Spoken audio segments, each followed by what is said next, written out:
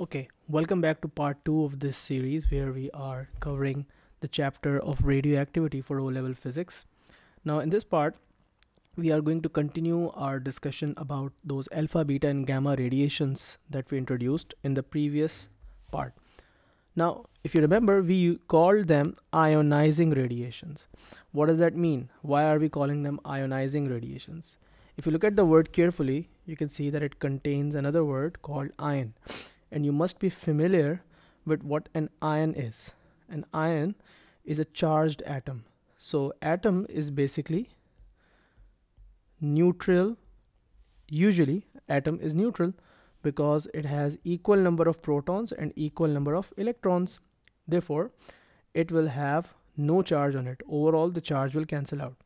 But if an atom loses an electron, then it will be left with a positive charge. And if it gains an electron, obviously then it will become negatively charged.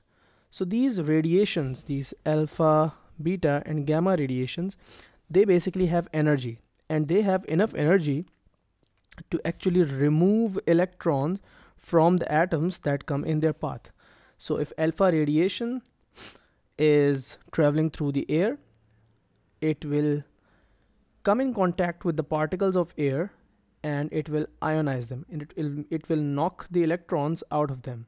If beta radiation is traveling through your body, it will come in contact with the particles, the atoms inside your body, and it will cause them to become ions. And those ions, this ionization process is basically what makes these radiations so dangerous, because they can make changes to the atoms. Now, there are two other ionizing radiations, but they are not nuclear radiations. Those two radiations are ultraviolet and X-rays. These are both electromagnetic waves that you have probably studied in a previous chapter of EM waves. And if you also remember, gamma waves are also electromagnetic waves. But X-rays and ultraviolet rays do not come out of the radioactive nucleus. Hence, we don't call them nuclear radiations, but we do call them ionizing because they also have enough energy sometimes to ionize the atoms. So in total, you have 5 ionizing radiations.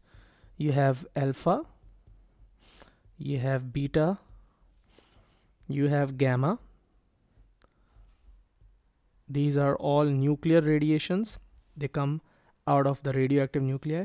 But you also have UV rays and you have X-rays. And they are not nuclear radiations. And we will not be covering them in this topic. We will be taking a look at alpha, beta and gamma radiations in part 3 of this video. That's it. I'll see you in the next part.